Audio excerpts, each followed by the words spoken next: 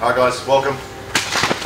So we're going to do a little bit of feet to floor. What we're going to work on today is not necessarily punching into getting underhooks, but once we've achieved a solid underhook, what I mean by a solid underhook, I don't mean our elbow is underneath their armpit. If NASA wants to drive a heavy whizzer into this, he can actually start to torque my arm. I don't know if anyone's seen the Sean Strickland and Orlando Sanchez video. Oh, motherfucker! The fuck? But he just bangs this in and it can actually really hurt your elbow. So I don't mean good underhook with an elbow underneath his shoulder. I mean getting my AC joint nice and high up underneath his armpit. AC joint's that little bony prominence on the top of your shoulder there. So once we're actually in this position, it's fairly you're right, Mahmoud? You shaved and you come late. It's not enough for me to start chasing knee taps or throw bys from here if my hips are out of place.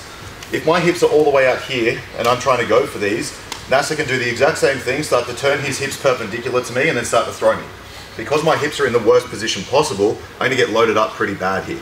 So when we're going through this underhook, once we've got this, we're actually trying to step into the middle as much as possible and lead with our chest. If we don't lead with our chest, we can get caught down like this, and that's for obvious reasons bad and good for him. So once we get into this position, we're gonna start to lead with our chest. We're gonna break his posture by stepping in between with our legs, and then it doesn't really matter where you go from here. You could go throw bys where you start to come this way. You can go knee taps where you can start to come this way. Or if you go for a throw by and it doesn't work, you can start to come out the singles here. We'll look at that next.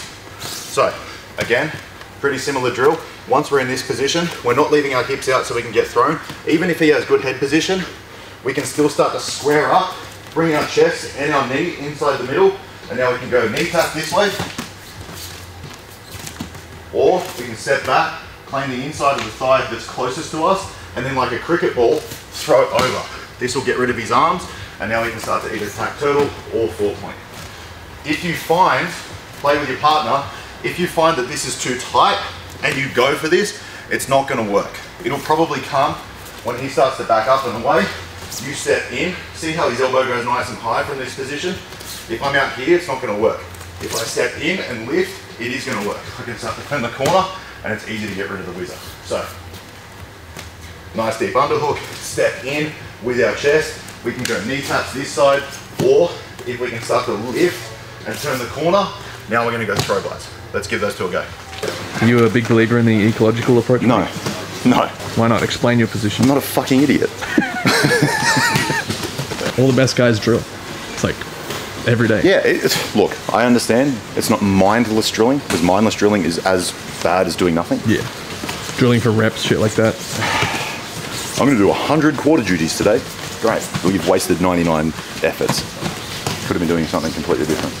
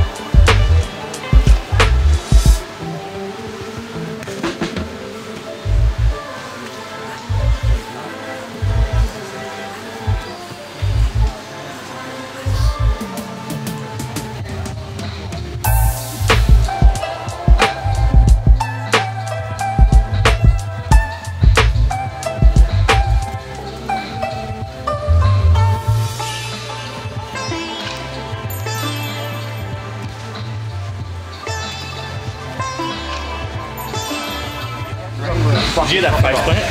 Yeah. I may have, yeah.